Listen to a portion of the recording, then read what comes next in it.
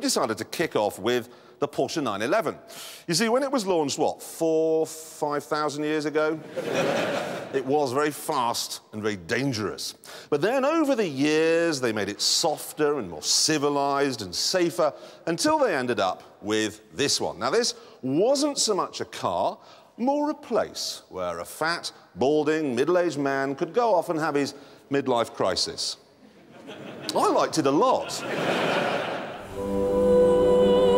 This, though, is the all-new model, designed to take the 911 back to its raw, basic, white-knuckle roots.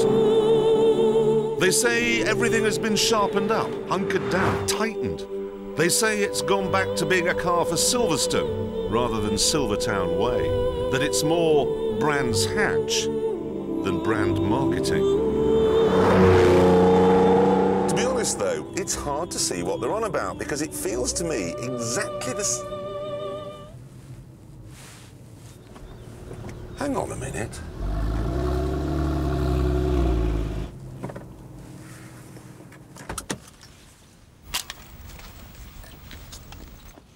I think I've made a dreadful mistake here. I think this is the new one. It is, look, 50, it's the new, and that's the old one. See, I just came here this morning, I got the wrong one. I am so sorry.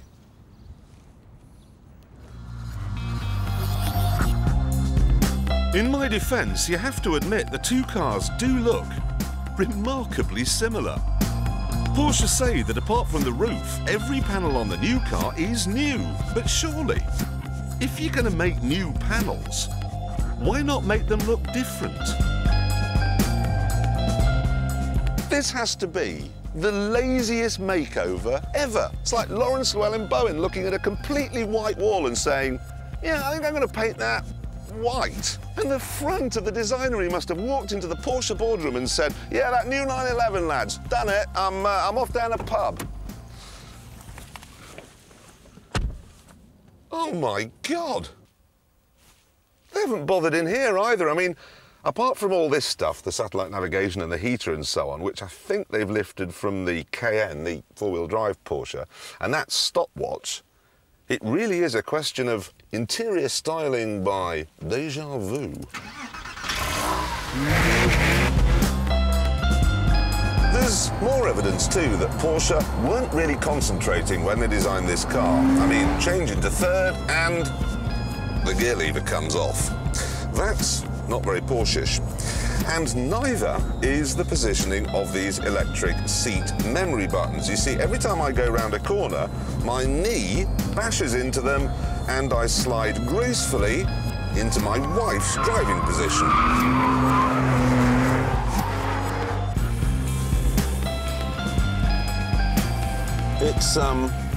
It's quite hard to drive like this, to be honest.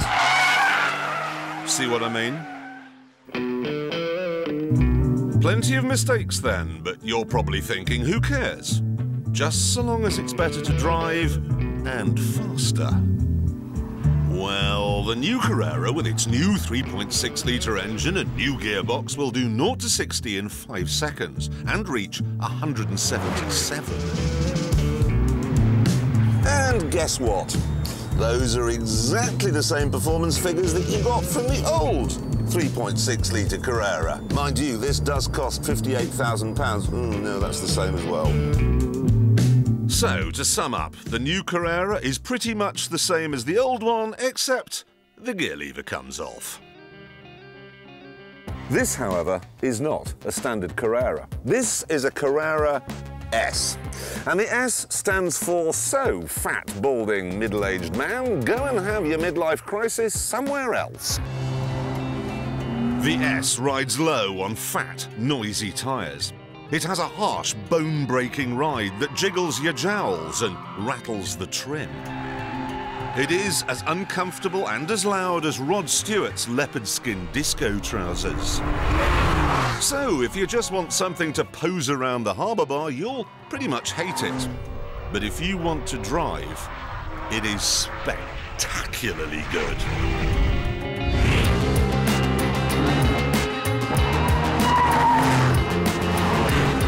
Thanks to a bigger engine, 3.8 litres, the S can get from 0 to 60 in 4.5 seconds. Keep your foot hard down and you'll ride a wave of that familiar Porsche howl, all the way to a top speed of 182. Then there's this little button here with Sport written on it. Push it and everything changes.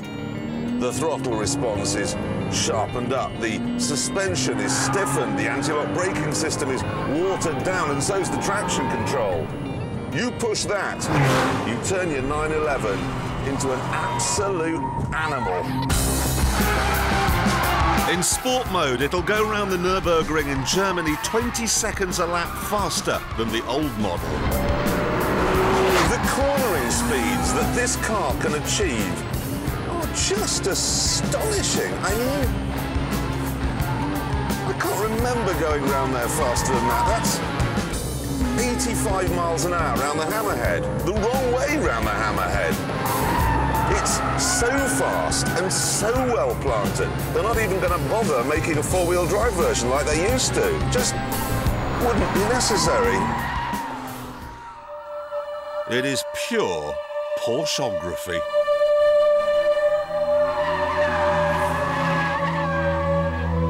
And look at this. This is something I've never seen before on a road car. You can program the onboard computer with the length of the lap that you're about to do, and then it stores your times and you can show them to your friends later.